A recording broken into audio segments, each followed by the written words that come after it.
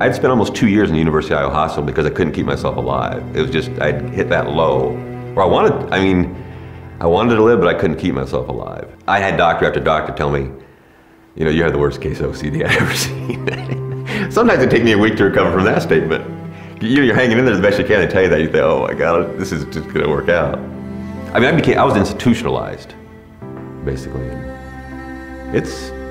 It's tough when you're coming out in society and you've been institutionalized. And you get to a point where, what's the point a lot of times? All this while I'm receiving an SSDI check, my rent's $500 and I had like $230 left over for phone and food and whatever else might come along. So I wasn't eating real well. A friend of mine suggested the supportive housing, so I went down and applied. And I gotta admit, when I first moved to the Y, I was a little tentative. My mind has opened up quite a bit since I've lived there. I've actually made had some pretty good relationships down there with some of the other residents. Some very nice people, some very intelligent people, very capable people.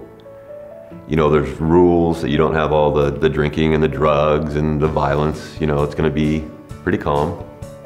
I think for the first time in my life, I had my own space, a place I could call my own.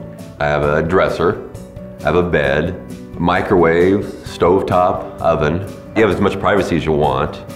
When you're wanting to get stable with your life and move forward, that's really what I was looking for. Because I've lived in a lot of places. Well, I'm talking halfway houses and group homes, and some of them weren't as pretty as the Y. And sometimes it's just nice to go hang out downstairs in the community room or watch TV, or it's nice to see people. That lonely feeling isn't there anymore. And you know, a lot of times tears come out when I'm just driving along and a flashlight will go off about a certain time. And I think that's just all the healing process. But no, my life it couldn't be better right now. I'm working at the Wellmark Y downtown in the Ankeny Y. I'm very excited about the future. I think it's just gonna keep getting better and better. You know, I see possibilities as endless.